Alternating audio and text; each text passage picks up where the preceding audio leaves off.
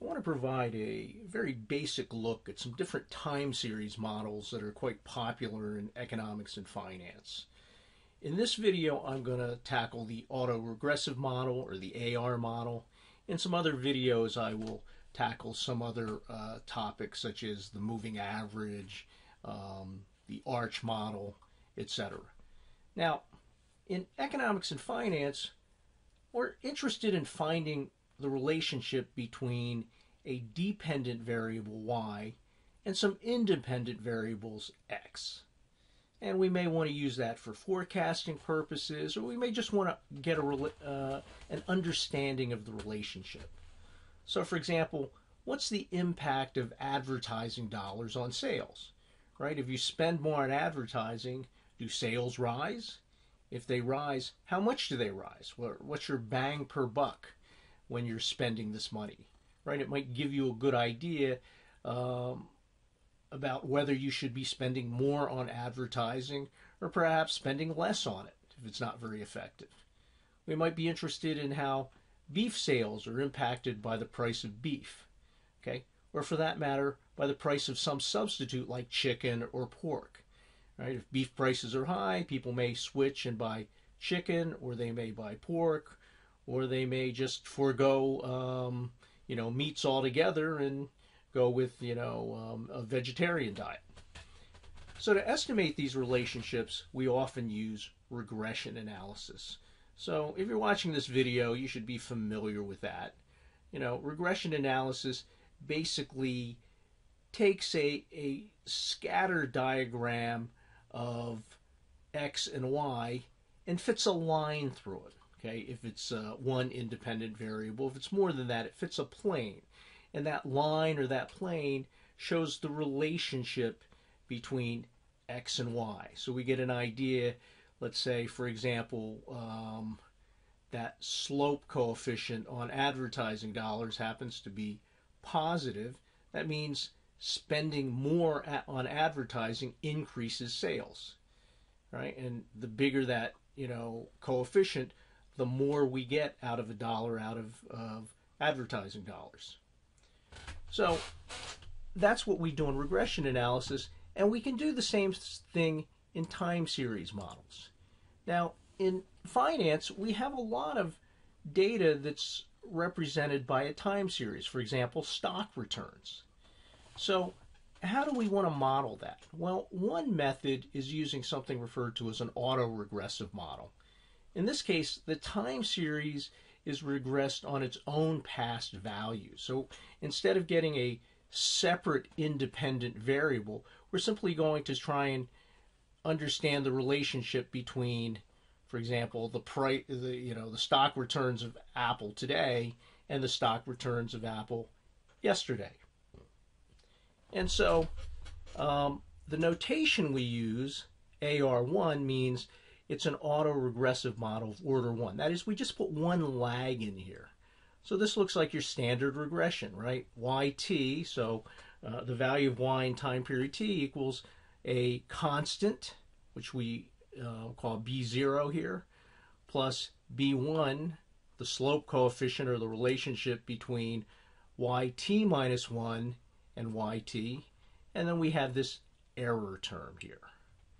We can also represent this model by what's called an ARP model, or generalize it to an ARP model. That means instead of just having one lagged variable, we're going to have P lagged variables. So we might have 2 lags, 3 lags, 5 lags, etc.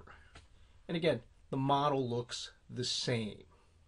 Now, technically, to use these, there are certain conditions that need to be met. I'm going to discuss those in some separate video, but I just want to provide an introduction for those of you who see this pop up in readings in a class you're taking. If you're doing the CFA program, they talk about AR models, they talk about ARCH, they talk about MA models, some of these time series things. I mean, you're unlikely to need to go out to estimate them, but you ought to have a basic idea of what they are. So how do you choose the AR order? So, should you choose an AR1, an AR2? Which autocorrelations, or which lagged variables should we include. So here I have a graph of, for example, the quantity of hamburgers. And actually I mean hamburger patties, which you would buy to put on a grill. And let's just say, for example, at the start of the year, there's not a huge demand for hamburgers because it's cold in much of the country, so people aren't grilling. And usually a hamburger tastes a little better when you do it, on a gas or charcoal grill. But as it warms up, people start barbecuing more, and it peaks sometime in the, summer, for example. And then it starts to go down again because it starts getting colder in certain parts of the country. People start grilling less, so they buy less hamburger patties. And then towards the end of the year, it sort of flattens out. And then the cycle starts again the following year. And you can see that happens, year in and year out. So you've got some relationship, and it does appear to have some sort of pattern to it, that past values seem to be a good predictor of what the current values might be. So how do we decide on that? Well, one way is to compute the partial autocorrelation function. So you're probably familiar with the concept of correlation, right? It's the relationship between, two variables. Do they move in the same direction? Do they move in opposite directions? And what we can do, with some econometric package, you can find that they'll actually compute the partial autocorrelation functions, and they'll also tell you whether they're significantly different from zero. So oftentimes they'll draw a band like this, and if the autocorrelation function is above that band, it's significant. If it's below, it's not significant. So what we've drawn here is, lags 1, 2, 3, 5, and 12 happen to be significant. So if we were putting together some sort of autocorrelation model, we'd like to include those lags in our regression. So, here we're going to formulate the model. So we have the demand, or the amount of hamburgers at time period t, we'll call H sub t. And we're going to try and relate it to past values, t minus 1, t minus 2, etc.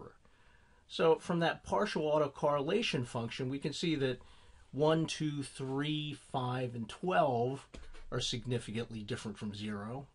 Okay, could be less, could be more, could be just 1, could be just an AR1 model, could be an AR2 model. Here we happen to have 5 different lagged variables.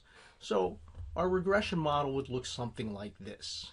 Okay, so the amount of hamburger in time period t is going to be related to a constant here, right? The intercept term, if you're looking at a graph, and then the sensitivity or the slope coefficient beta 1 with respect to hamburgers lagged 1 period, and then the slope coefficient or the relationship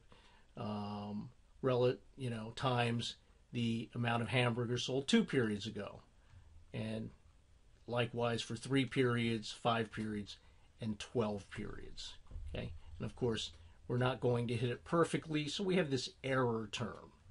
And again, I'm going to dispense with discussing here, some of these rules of econometrics and how the error term is distributed. But this gives you an idea of what an autocorrelation model is, and it's quite popular in finance. Okay, there are some shortcomings to it, or some cases where you shouldn't use it, and I will discuss those in some future videos.